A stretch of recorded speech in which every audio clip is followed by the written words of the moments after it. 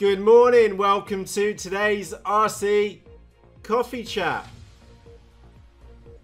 And I can tell you we've got our lineup of topics today, so you better go and grab yourself a cuppa because today is going to be, well, probably about the normal length to be honest, about 20 minutes. Right, number one, today is a flying day and it's going to be a day of maidens. You'll find out what those maidens are very shortly. Oh, I've got apologies for you again. We also have a note around laminating EPP foam as well. It's Hobby King's graphene, whatever. Reptile S800, the Sky Shadow, is here and it's been built, and we'll have a quick overview to it as well. We'll cover, well, to be honest, we're going to cover the things which I don't like because that's a lot easier than covering the things which I do like. And oh yeah, which model won the vote? Make sure you hang around for this one because that kind of determines what's going to get built this weekend. Oh yeah, and I also have a box here as well. Honestly, it was batshit crazy yesterday.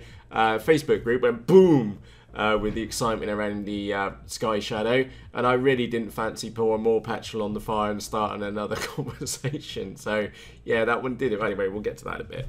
Right, number one, today is a flying day, and today is a day of maidens. We have the C1 Chaser, which I've set up for FPV. We've got the Runcam Owl on there. We've got the video transmitter out on one wing. We've got an L9R on the opposite wing. You can kind of tell what I'm setting that one up for. And it's got a Vector, Eagle Tree Vector set up inside. That's going to be a very curious one today because it's going to be curious if she can take the wing loading of having a 5,200 milliampere pack inside of it. That's going to be very curious. We also have the, and I'm pointing to this because it's already been built, the Reptile S800 Sky Shadow, her maiden, will be today. And possibly the Hornet Flying Wing as well, which yes, I've got that as an option in here. So yeah, a day of maidens today. Also, the wind conditions look absolutely brilliant. So we will be flying in and out of some trees, assuming that it doesn't start raining out there today. Now, topic number two is apologies again. Yesterday was a very, very busy day, especially with like having a build and trying to do normal work at the same time. So I am massively behind with the comments which you're leaving on the video episodes which I'm putting up on YouTube. Now, I always knew this was going to be a challenge at some points, and it's come a lot earlier than what I've expected. I do have an idea on how to tackle this challenge head on. So if you've left me a question and I've not got back to you, it's not because I don't like you or I don't love you. It's just I've just been busy doing other things. So an open request to any of you watching this, if you do see a question which has been left on a video and you feel that you can answer, please just answer it. Okay? Do your best. Even if you say that I think this is about right, but I'm not sure, that's better than no answer at all. And also, this really does highlight the point of the Facebook group, because the Facebook group, that is extremely active, and I'll put a link to the Facebook group underneath this episode today, is because there's a huge wealth of information in there, and it's a genuinely nice place to be. Other pilots helping other pilots, having a chit chat, having a laugh.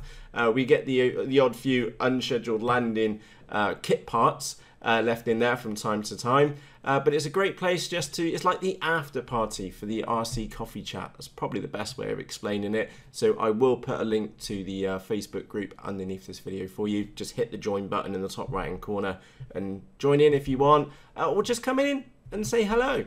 That would be really cool. Right, topic number three, a note around laminating EPP foam.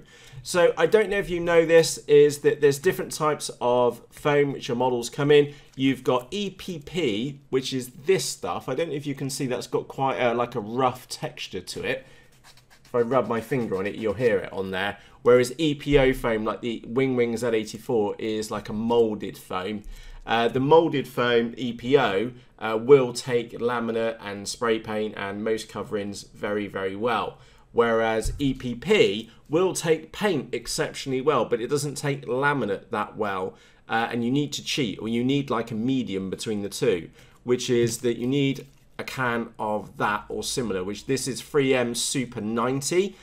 This can actually did cost me 15 quid, and I had to buy it from Germany.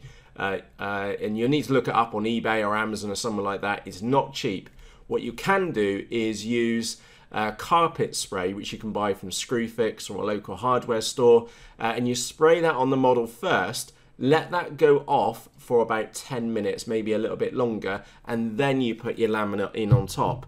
And what that then means is that the laminate covering, I'm having to pull quite tight on that, it will help the laminate stick to EPP. Again, that's vitally important, because for the Hornet FPV wing, which I've been working on recently, I want to put a covering on this because the weather's absolute crap here, and it's going to get really muddy really quickly. So I will be laminating this one today, and that does mean that I will give her a dose of that Super 90 on there, and then I will give her a nice little lamination as well, clear laminate on top. And I always get asked this, it's 75 micron laminate, which I bought off eBay, and it cost like 14 quid for about 20 years worth. Oh, and also those of you wanting to see what the bottom's like, that's the design which I've gone for. Super simple, and I just used different size tape to go on there, and that thinner tape was actually the tape which came with the bonsai, you know, the really crap stuff which don't actually stick to the model. That's the tape which I used over there, so I kept that real, and it came in really handy, and that is super bright. And I'm looking on the camera, that looks bright on the camera, but I can assure you it's brighter in real life. So we'll put her to one side. That one's gonna be mad. So that was my note on laminating. Oh, Hobby King, it is graphing day. Now, this page has been taken off their website, and it'll probably appear back there later. I thought I'd give you a heads up. A couple of different graphene batteries, and I will check the planes to see if there are any new models today, which there are none just yet. So, yeah. So, anyway, what else we got? Reptile S800 build. Now, to give you a heads up, there was a unboxing video for everybody in the Facebook group. Again, one of the reasons why you should be in the Facebook group is because you will get episodes like that quickly done, so that you get the first glimpse on a model. I did then later on publish it on YouTube. I do have a full version of the unboxing on the Reptile S800. That will be live later this morning. In fact, if you want to go and watch it now, again, I'll put a link to that and the Facebook group in the video description underneath there. Here, you'll need to press the little show more link to get the extra show notes which come with every single episode. So that one is out, is available, and will be published on YouTube later today. Now, I thought it would be a better idea for me to share the things which I don't like about this model. So, number one, here she is. She's been built. All in all, if it took me about 90 minutes to build her.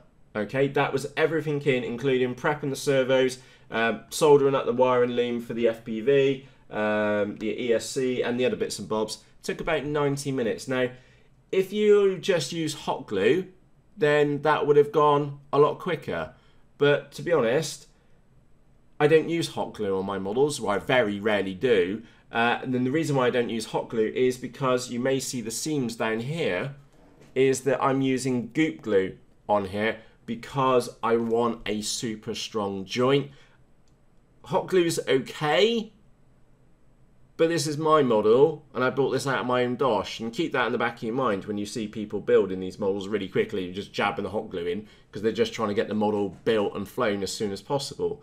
Whereas in my case, I actually do want to spank this one around the air, and as we saw, it's super rigid foam. So anyway, the things which I don't like, and I do need to go and check my notes. The little board which we had with it is not a stabilizer. It is actually a Beck board. So in the kit version, you only get a Beck, which, to be frankly honest, is a complete waste of time. Don't bother with that. Just chuck it in the bin, or just save the bits you want and chuck the rest in the bin. Completely pointless.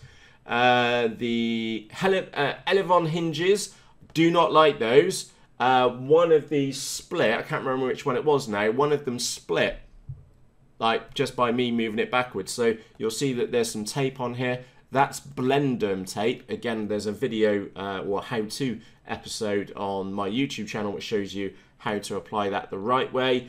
Brilliant stuff, and you can buy that off Hobby King or eBay or somewhere like that. Super cheap, well, relatively cheap, and works absolutely brilliantly. If you don't have any Blenderm tape, normal sellotape will get you out of the brown on that, but I didn't like the look after one split almost straight away. My trust in those hinges went out the window.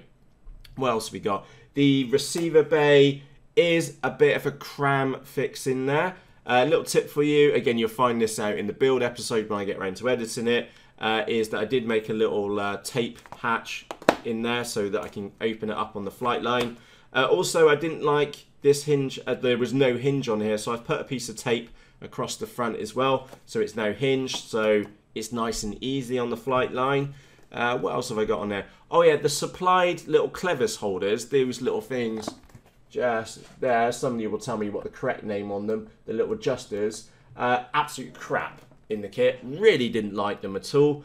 And also you will need to drill out the control horn to 2mm with a 2mm drill bit so that they actually fit. Okay, and that's both for the ones which I used and also the ones which are supplied. Yeah, I didn't like those at all. What else we got on there? Oh yeah, I've had to add extra nose weight to the nose to get it to balance. Now another little tip for you, you'll find this in the build video. I have put 2 little dots of hot glue underneath and, well, there's no battery in at the moment, but I can now easily balance this one in my hands without trying to look underneath and things like that, because there's 2 little blobs of hot glue. Now, let me just go and put it down a moment, because I do have some photos here in the background. So that you can see what's going on. Oh, actually, just share that one with you. Yeah, I spanked a 1.3S battery within 20 milliamperes of its life again. That must have been a good flight. What else have we got on here? So, yeah, even with a Turnigy A-Spec 2.2 battery, 3S, which is a fair old size battery, is that I did find that I needed to put that amount of lead down the side of the camera, and that is with a GoPro replacement camera, a Turnigy 2K camera. That is with that camera in the front as well. So if you're going to be flying this model without a camera in the front, you are definitely going to need to stick some lead underneath that black cover.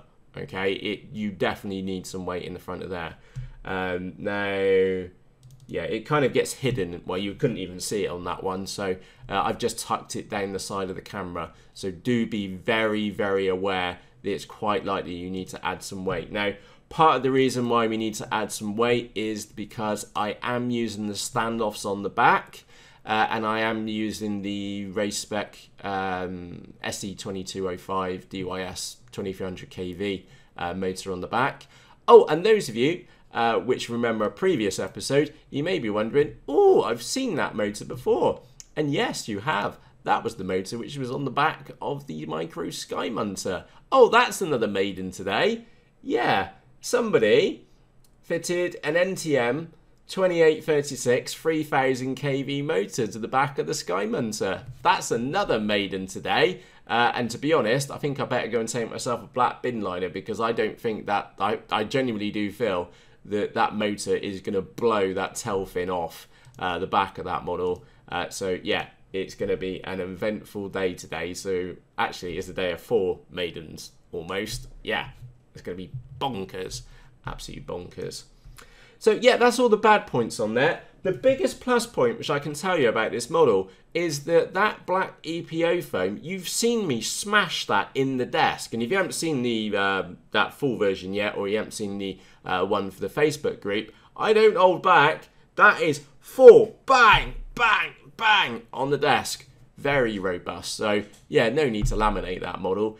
You would have to really rag that into a tree to cause some damage to that wing. And I'll do my best. I'll do my best. But we'll see what happens with that one. Right, the last topic which we've got is which model won the vote? And this is one of the pieces which I just wanted to cover. Actually, before we get to that, I did put a post in the Facebook group. I can't remember if I said this in this episode or not. Yeah, yesterday the Facebook group absolutely exploded around the Reptile, and I did have the FMS 540, which has been sent to me from Gear Best for review. That did arrive yesterday. Now, I really didn't want to chuck like more petrol in the fire in the Facebook group yesterday because it was so busy in there. And you can see Tyler's just woken up there as well because it really was batshit crazy. So if you want to join the after party and if you've got questions or comments or just want to join in with everybody else, the Facebook group is the place to be, and I'll put the link to that in the video description. So yes, which model won? Now this is really interesting. I need to get that Excel spreadsheet open because I had to sit here and count each one this morning. Absolutely crazy. So before we get to which model won, it was actually very curious to find out which kind of pilot you are, if that makes sense. So I found the hardcore, okay? And the hardcore, I know who you are. And those are the ones which voted for the FG36. Brilliant model, and you're probably wired very similar to me, which is let's spank the nuts off a model. Yeah, I am really looking forward to building that one. We also had a very sensible bunch in the votes as well, and that was around the 48. Now, the 48 is number one, it's a much bigger wing. It's a 48-inch wing, would make a fantastic camera ship, and also will be able to cope with the weather. And that's why I was saying about the sensible bunch. A lot of you worked that out as well. Again, probably prompted by my comments about the 48, is because of the bigger wingspan, it can cope with more severe wind conditions or less than ideal wind conditions. Hence, that would probably be a very good model to get built, considering the time of the year we're in right now. Then we get to the Wombat and the Twin Zoo. Now, they are very similar looking models, but one's got two motors on the front and the other one's got a motor on the back. Now, yeah, they're both going to ball. In fact, they're all going to be mental by the time I finished with them. So let's go to the third place. Now, you may be wondering, Matt, there's 4 models. Why do you only have a third place? It's because we've got a tie on third place. The tie is between the FG36 and the 4D8. It's a neck and neck tie. We had 6 votes each for those 2 models. In second place, and I feel like I should pause for suspense and take a sip of coffee. Don't you just hate that when they do that on the TV? Anyway, no, in second place, we have, and there was a lot of votes. There were 17 votes for this model. It was the Twin Zoo. So the Twin Zoo definitely does look popular, and that then means we have an outright winner by a country mile. So the Twin Zoo had 17 votes. The Wombat had a massive 24 votes. So if you voted for the Wombat, your prayers have been answered, and I will start to build the Wombat this weekend. Now, I have to be fair to the guys over at Team Legit. They did send me the 48 and the Twin Zoo for review. Now, this is where I do have to stick my practical hat on, which is that I do need to be Mr. Sensible, and I do feel that perhaps as much as I want to do the mental Twin Zoo, okay, and as much as I'd personally love to do the FG36, because remember, it was the FG36, which I also bought out of my money. I'd love to get that model up in the sky.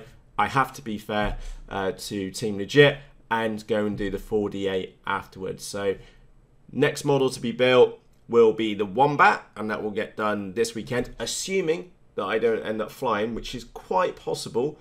So the Wombat will get built first, and then next it will be the 4D8. and for the reasons which I've just mentioned, I feel it's fair for the team over at Team Legit, because they did send me the 48 for review. And also, again, those 6 of you which had your practicality hats on, I do believe that it will make a fantastic wing for this time of the year. And again, for you, the viewer, that also means fantastic news, because what better way to use a flying wing is to take more video footage of you flying behind of another flying wing. Oh, and that brings me on to a little bit of good news. That turned up this morning. That's the Firefly Q6. Apparently it's a 4K camera. Well, this be Bob Blunt here. It's going to be an interpolated one. But yeah, that's turned up. We'll give that one a punt today as well. So plenty of video footage coming up in the future, that's for sure. And that 48, I really am looking forward to getting up in the air, because I know it's going to be rock solid up there in the sky. But with all that said, we do have an outright winner, and it's going to be the Wombat. Now, I am looking for you to give me a nickname for the Wombat. So a word before the Wombat or a word behind the Wombat. Help me name this model, because Mental Wombat doesn't have a ring to it. So can you think of an extra name which we can call this Wombat? And I'll do my best to, again, whether, assuming it's going to be not going to be a flying weekend, I will do my best to get that built over the weekend, or at least get it done in there, and you'll get progress updates as soon as in these RC coffee chats on her progress. So yeah, help me name her. It's going to be bonkers. I remember I did buy the power package to go with that one as well.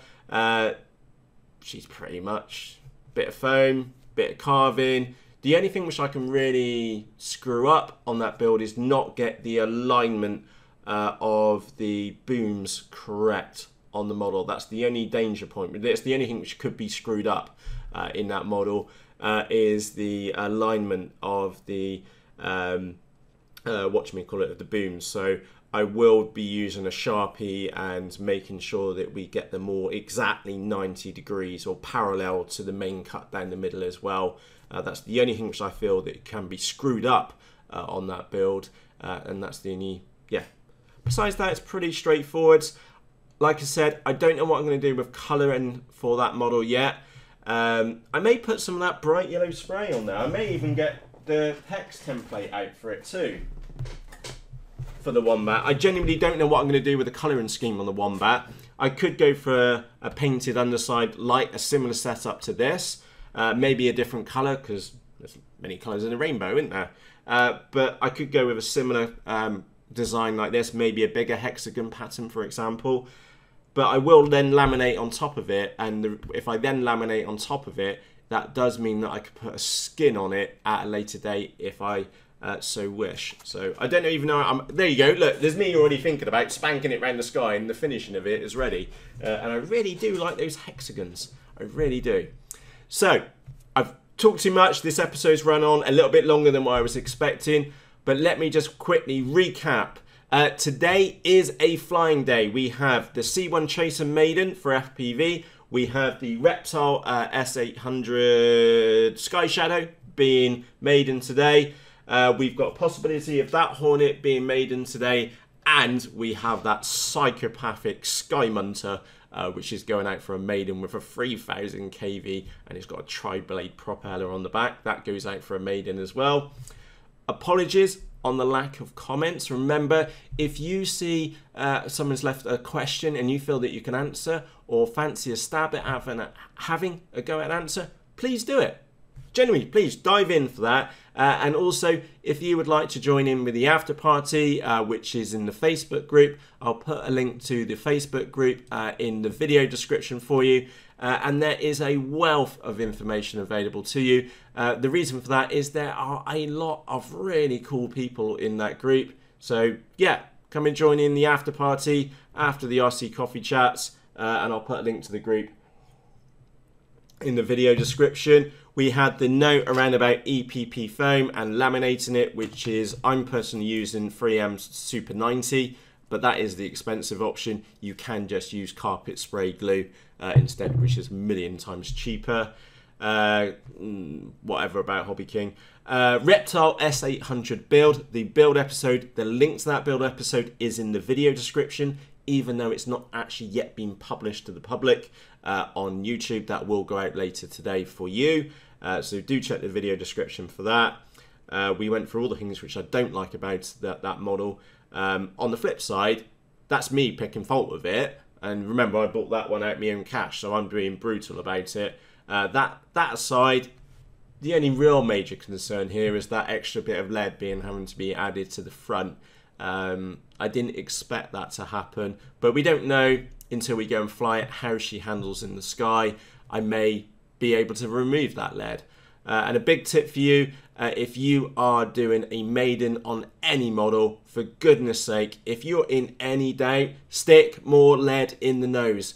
And if you still don't think you've put enough lead in the nose, put more lead in the nose, because it is a million times easier to fly a model which is nose heavy, because you're having to pull back on the elevator all the time, compared to a model which is tail heavy and just wags around in the sky and is an absolute nightmare to land.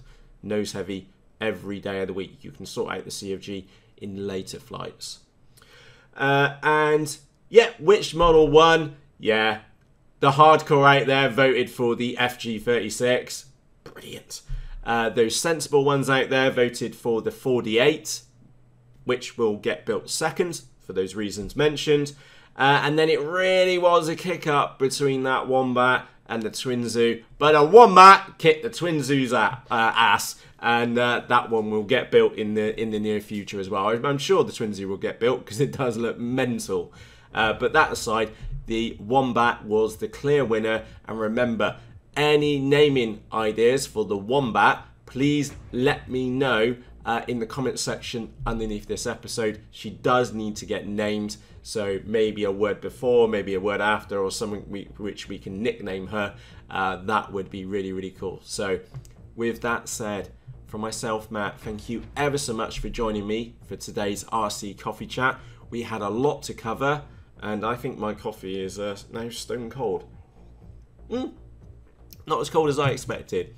So thank you ever so much for joining me today. I need to get some more batteries on charge, because today is a flying day. Yay! Brilliant. So I'm going. Yeah, I'm off. Thank you for watching. See you soon. Cheerios!